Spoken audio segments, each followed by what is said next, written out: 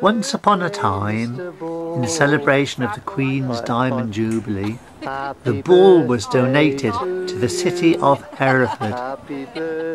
As you will see, everybody loved the bull, but one grey November day, it was kidnapped from the depths of outer space by a fleet of UFOs. There had been reports of UFOs over Barry Island and Weston-super-Mare, even in Hereford itself. And what about the giant orange by the trees? Time to do some investigative work. Hey, that's my coat. You will see on my PC where there have been UFO sightings earlier in the year.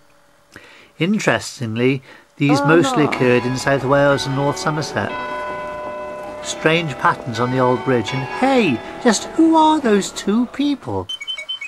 One grim, cold, dark November day, from the darkness of outer space they arrived on their long journey. Some are seen here over the ring road, and some flying over unsuspecting tourists in Hereford city centre.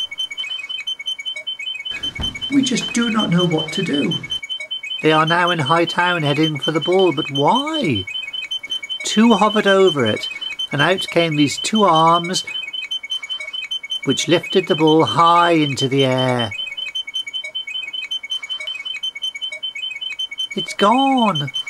It's gone! No, hang on. No, there it is, been taken away by the UFOs in High Town. The next morning, all people talked about was where had the bull gone? But it was on a long journey. Maybe to our closest star, Proxima Centauri. All we had was a piece of paper with something scribbled on it, found underneath two milk bottles where the bull once stood.